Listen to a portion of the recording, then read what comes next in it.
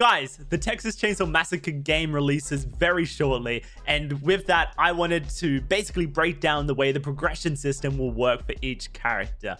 You know, how they unlock their abilities, their perks, their attributes, grandpa abilities, how you level up your player, how you level up your character. I want you to know everything about the game before you get it so that you're ready to go on August 18th when the game releases. So let's break it down using this helpful article that the devs over at Texas Chainsaw Massacre released. And the thing that you need to learn immediately is that each character will have a special ability, they will have perks, and they'll have attributes. And we actually know all of the special abilities for each character. So for the victims or the survivors, there are Connie's focused ability, there's Sunny's heightened sense, there's Julie's ultimate escape, there's Leyland's lifesaver, and then there's Anna's pain is nothing. If you want to see any of those abilities, feel free to pause along the way. For the family members or the killers in the game, the cook has Seek, Sissy has Bane, the hitchhiker has Trap, Johnny has Hunt, and Leatherface has Main. And I'm sure you've seen some of these abilities already from the technical test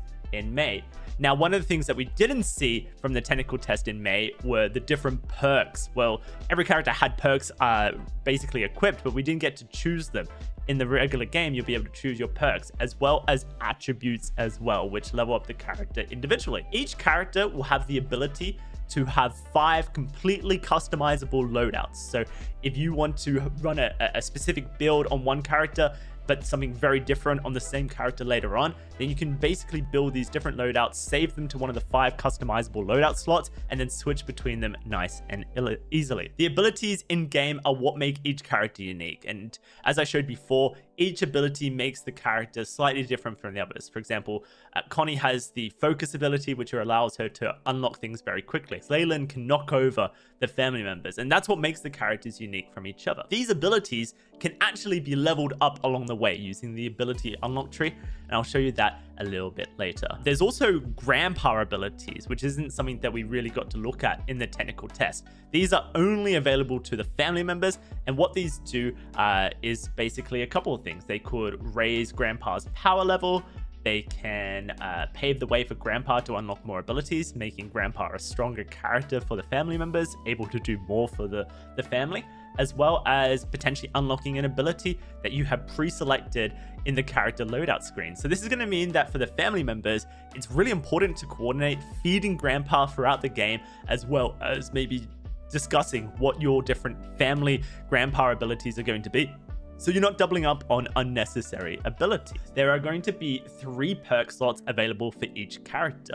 And as you can see here in the loadout example at the bottom of the screen, this is an example for Sissy, I believe. You've got the Bane ability, then you have 3 perks selected, and then you have a grandpa ability. For every character, you'll be able to select 3 perks max. And since there are 5 character loadouts that you can switch between, that means that you can have up to 15 perks available to you at any given time to switch out before you get into game.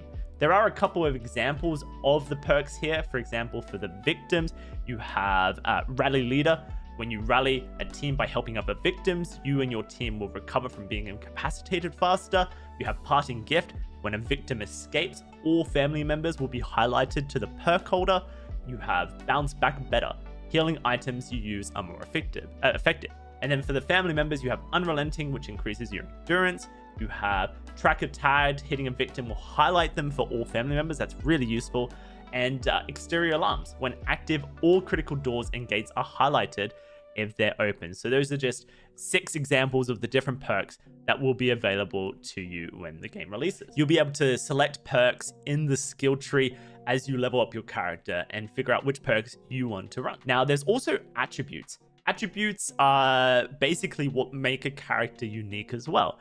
So there's toughness, there's endurance, there's strength, there's proficiency, there's stealth. And then for family members, there's savagery, blood harvesting, and endurance. And we actually know what each of those attributes do as well, thanks to this article here. So for toughness, basically makes it so that you can sustain more damage before becoming incapacitated. It also shortens the recovery time. Endurance makes it so that you have more stamina and your stamina regression is faster. Strength makes it so that you can escape sneak attacks better, you can grapple in close encounters better, bursting out of hiding spots It also helps in certain interactions, such as escaping restraints like the traps, opening crawl spaces, and turning off the generator. Proficiency allows you to pick locks easier. If you have low progression, you can still pick locks. It's just longer. We've seen that. For example, Connie can do it really quickly, whereas Sunny can't. By default, that's just base. And then stealth is the ability to perform actions silently, such as generating less noise. It does not affect general stealth used in games, such as hiding from family members or staying in the shadows. It's just literally like how much noise you make by the looks of it. And then when it comes to the family members, they also have savagery, which basically how much damage they deal with melee attacks. You have harvesting, which is, I guess, how much blood you gain back from those attacks as well. And then endurance is basically melee strikes drain stamina. Yeah, that's right. So when you swing, your stamina bar goes down when you're running. So I guess it reduces how much that happens. So those are some of the attributes that you can unlock for each character. And basically, as you go through the skill tree, you will unlock attribute points, which you can then spend on a character to either really hone in on their strengths. For example, Connie is able to unlock things really quick. She has really high base proficiency, but she has really low stamina. So you could either increase her proficiency to make her an unlocking machine even faster than normal, or you could basically help her weaknesses by buffing her stamina up and making her a more rounded character. Now, when it comes to leveling up, there's two things you need to know about leveling up. You have a player level and you have a character level. So your player level unlocks with experience earned overall, whereas your character level ranks up through skill tree unlocks.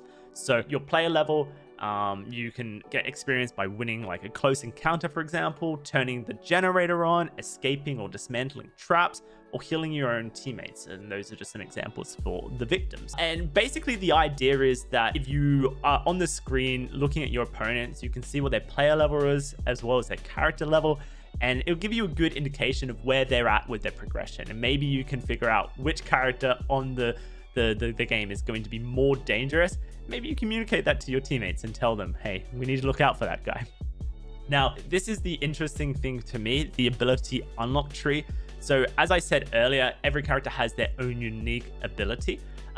This ability can be leveled up over time. And so basically each level through base from level 1 to level 2 to level 3 gives a new bonus to the ability.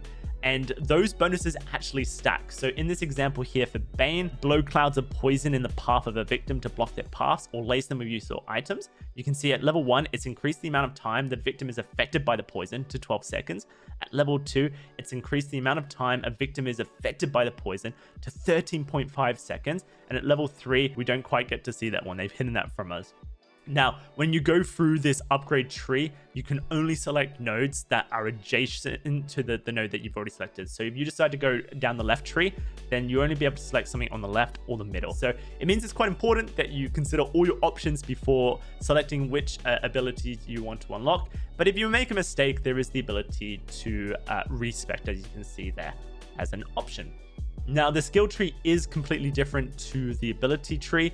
The skill tree basically allows each character to unlock their perks, their attributes, and actually each skill tree for each character will have its own unique layout, making each character feel a little bit different. To progress through the skill tree, you have to buy nodes, and you buy nodes by unlocking, you get skill points basically by unlocking your overall player level. So the higher your player level, the more skill points you'll have to spend. Different nodes will actually cost different amounts of skill points as well. So you need to keep that in mind when you're spending your skill points, that some nodes are more expensive, but you would hope that those nodes are more powerful, right? Spending skill points increases the family or the victim's character level. So that's how you know if someone's a high character level, because they've spent more on their skill tree, meaning they have more options available to them. And also, occasionally there'll be paths in the skill tree called branch paths, and basically you'll have two options, right? And for example, one of those options might lead to toughness, one of those options might lead to endurance, and based on which option you choose, the other path will be disabled. So you have to choose whether you want to have toughness or endurance, whether you want to have this, whether you want to have that. So it will give you the ability to I guess create quite unique builds with the skill trees. And of course, if something goes wrong with your skill tree or you're just not happy with your loadout, you can respec as well. So you're not locked into that necessarily. And that is basically the overview of how progression works in Texas Chainsaw Massacre. You have your special ability, which you can level up using the ability skill tree. Then you have perks and you have attributes, which are unlocked by leveling up the skill tree, which you have to spend skill points, which you've unlocked by leveling up your player level. Hopefully all of that makes sense. If you have any questions, feel free to ask in the comment section. And I can't wait to show you more Texas Chainsaw Massacre when the game releases. Bye for now.